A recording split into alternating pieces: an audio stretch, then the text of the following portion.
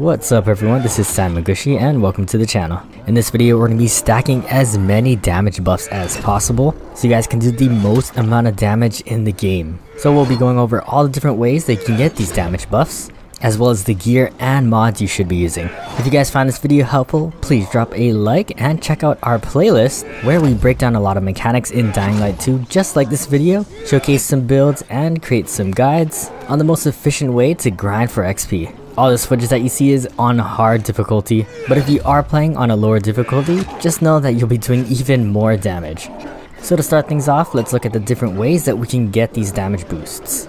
So first, let's talk about the most important part, and probably the most OP thing in the game, is the mod Rage Booster. Rage Booster is a consumable and will increase your melee damage by 100%.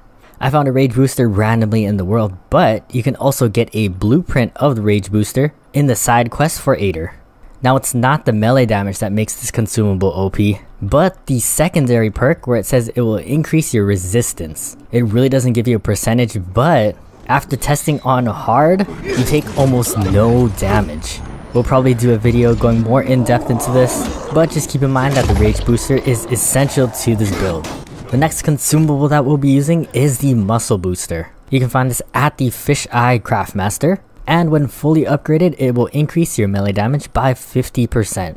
Definitely not as much as the Rage Booster, but these effects do stack and more damage the better. Second thing is our gear. Now the main thing you want to be looking for are the stat boosts on the gear. The level or the armor of the gear doesn't really matter, as that's only beneficial to your defense. However, since we're focusing on offense, the one stat that we absolutely need is the one that buffs our weapon. You can go two different routes on this one, depending on what kind of weapon you're using. There's one stat that increases your one-handed damage, and another that increases your two-handed damage. So depending on which weapon is your strongest, you might want to be boosting one or the other. In this case, I had a one-handed axe, which was my strongest weapon, so I have an increase to damage with one-handed weapons on each piece of gear. The stats aren't perfect, so I only have an increase of 54%, so there is still room to min-max this build. Next, let's look at the weapon that we're using. In this case, the level of your weapon does matter, as the higher your weapon is, the more damage it will do. So if you can, try to get max level gear at 9. If you guys want to know an easy way to get level 9 weapons, check out our legendary farm video, which you can do super early on into the game, which already drops level 9 gear. Once you have your level 9 weapon, the next thing you want to worry about is the mods that you're equipping. By far the best mod combination is a Fling and Spark crit mod.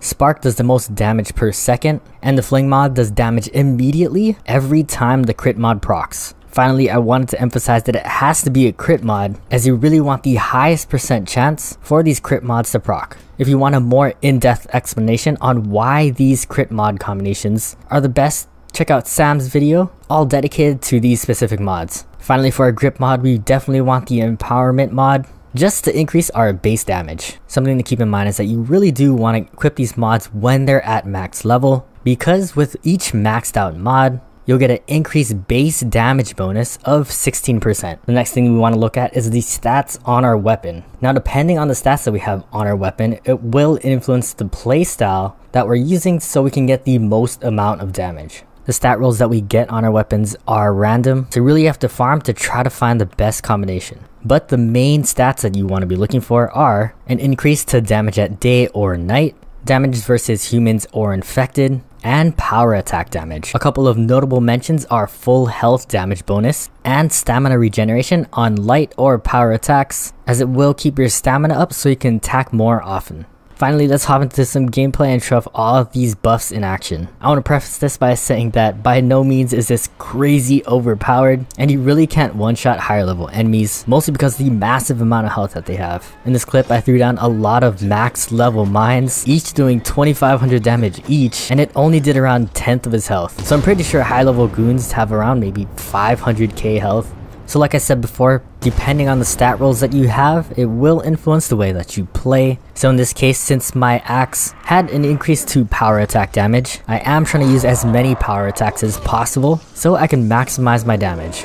So right before you get into a big fight, remember to pop those consumables so you can get that 150% increase to melee damage. So as you can notice, the major downside of using the Rage Booster is that it does leave you quite disoriented. The screen becomes very blurry, and it might make it a little bit harder to read enemy attacks. However, I'd say because of the massive amount of resistance that it provides, as well as the 100% increase to melee damage, it really leaves the damage that you take quite irrelevant and makes fights a lot easier. With that, I hope you guys learned something in this video.